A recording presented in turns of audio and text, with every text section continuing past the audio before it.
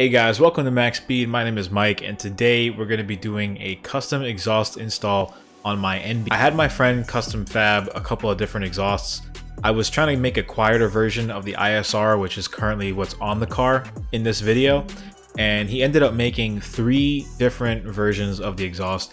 However, they all had different sounds, and I think I found the perfect one. Here's what the car currently sounds like with the ISR exhaust.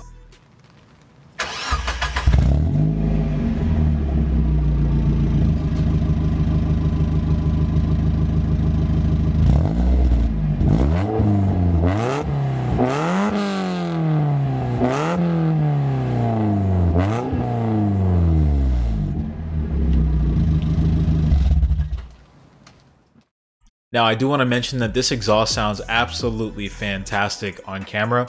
However, it does not portray how loud this thing is in real life. On the highway, there is an extreme amount of drone, especially anywhere between 3,000 and 4,000 RPM, which is usually where you're going to be at cruising in a car like this. And this was the sole reason I wanted to switch it out. It just made driving the car unlivable and not very fun. It was fun around town when you're at lower RPMs and there was no drone and you're getting on it, but when you're just driving it like a normal car, it was extremely annoying. Not gonna lie, I really do like the ISR, like the really big canister kind of look. Mainly just a really big tip at the end. That's my favorite part. Hey, stop! That's gay. It's quick. Like kind of how it sticks up sideways a little bit. I like that a lot. You know, looks aside, I care mostly about sound. So let's go try this one out. It looks a little different. Looks a little bit more stockish now, but let's try it out, see what it sounds like. Start this up. Wow, that is quiet. Okay, so I'm used to the ISR already because I've had it on for almost 2 months. And so when it starts, you just hear and it starts vibrating the entire cabin. This is already much more tame. It still has a little bit of a rumble, but let's take it out. I'm gonna leave the top up for now, and I'm gonna put the windows up in a moment, and I'm gonna take it on the highway and stuff. I'm basically gonna do all sorts of driving to see like real life driving conditions. So, all right, so right about now is where I'd hear a lot of drone between 3,000 and 4,000 RPM. And those are my tires you're hearing, but here, we're on normal road, right? You might hear a lot of wind noise on the camera, but there is 0 drone. This is cruising at 3,500, almost 4,000.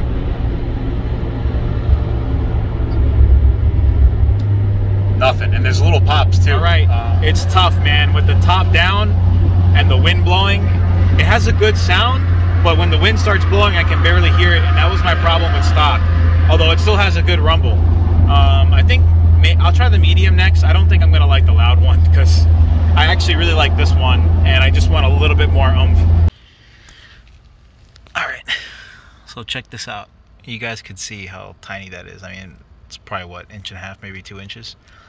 This is where my ISR muffler kind of sat. It was a little close, and you can see like it literally burned off part of the bumper back there.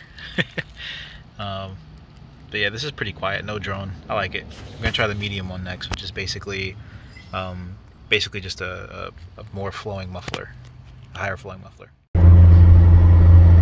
All right, so this one's a little louder. I'm on the highway now with the top up. You can probably hear this exhaust, maybe above the wind noise. I'm not really too sure. Yeah, it's a little droney around 3K, but I mean, it's much better than the ISR. And I don't know, I mean, I'll see if we can maybe get it to like be in between this and the first one, which is the super quiet one, basically above stock. My main thought is, can I drive this 9 hours up to Tail of the Dragon in North Carolina area? I think so. I think I can do it. Anyway, with that being said, I like this sound. You guys could probably hear it with the top up right now. All right, so we have the ISR back on. All right, so this is about $3 grand in 5th gear, about 60 miles an hour. Still kind of loud. Stopped at the gas station real quick.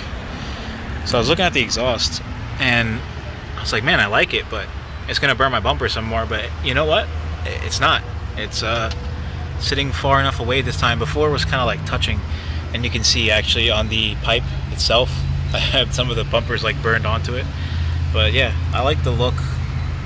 Maybe this could be a little shorter. Like I'd cut it to like match the bumper, or maybe I would take the exhaust and kind of like, instead of coming out like that, I'd have it come down and up like that. That'd be kind of cool. It's gonna be a hard choice between this and the medium loudness one.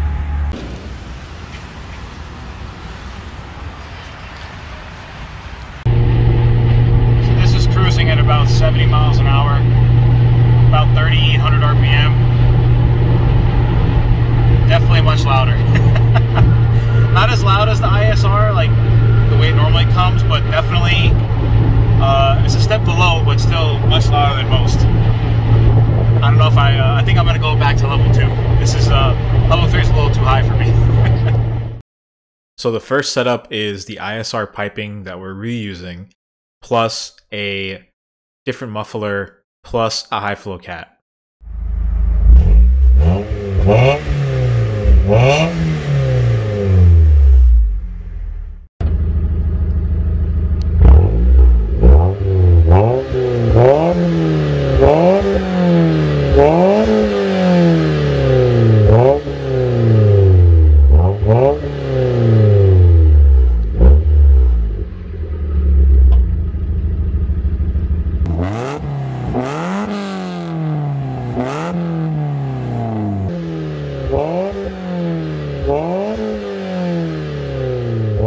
So I ended up choosing the exhaust that was in between, and I believe it was the ISR mid pipe, so the piping all the way back from the headers. We reused that, plus we did a different muffler, which is from Thrush. This is called the Thrush Hush muffler.